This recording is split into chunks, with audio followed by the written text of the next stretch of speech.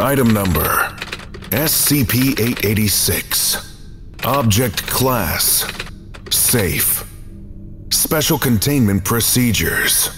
SCP-886-A Alpha and SCP-886-A3 are to be kept in dedicated humanoid containment suites at Biosite 66 and allowed nutritious rations 3 times daily.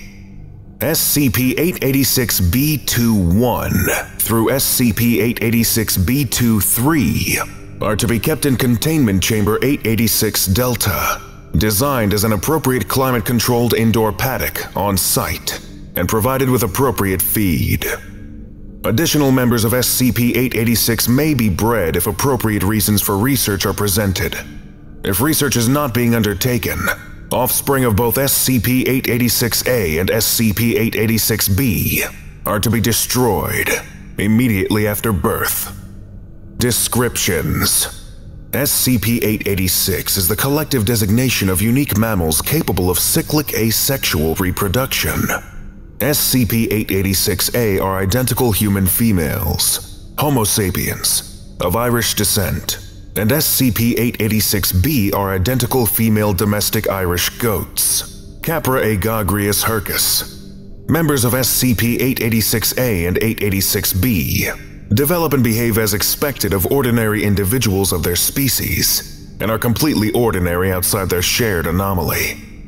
SCP-886-A Alpha is the oldest and presumably original instance of SCP-886-A. SCP-886-A is a human female, age 37, of average intelligence and stature. Once a year during the spring, SCP-886-A Alpha will spontaneously become pregnant and carry twin instances of SCP-886-B to term. Gestation mirrors that of a standard goat, averaging between 140 and 160 days. Instances of SCP-886-B will be female, with white fur and of average size.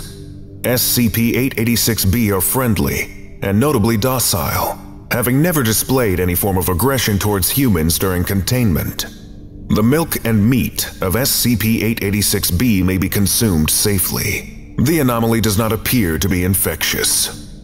At the age of 2.5 years, each specimen of SCP-886-B will spontaneously become pregnant, each with a single human infant.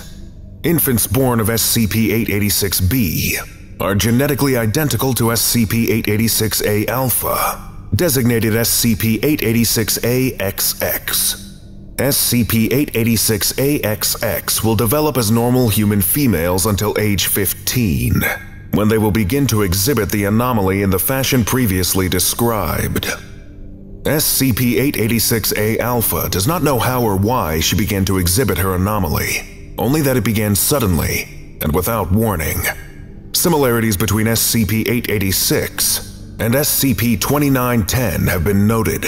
An investigation into whether SCP-2910 is a variant or altered version of the anomaly seen within SCP-886 is currently ongoing. Addendum: Recovery of SCP-886.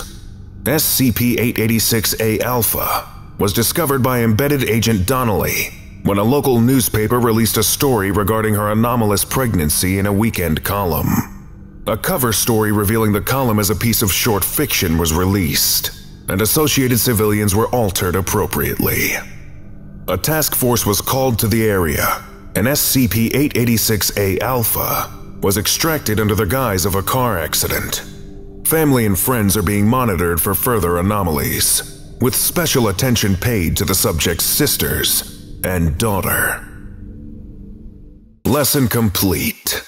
If you missed the previous orientation, go watch SCP-885, Living Vacuum, right now. Or for the complete course, watch this playlist.